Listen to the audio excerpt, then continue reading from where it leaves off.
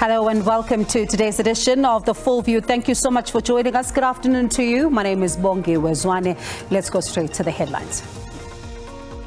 Gauteng DA Leader Msimanga insists that the Tshwane coalition is still intact despite the resignation of Mayor Randall Williams.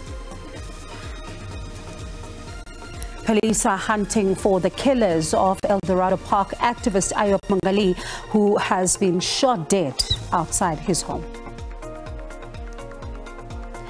The Women's Proteas look to turn their fortunes around at the ICC T20 World Cup with a win against New Zealand.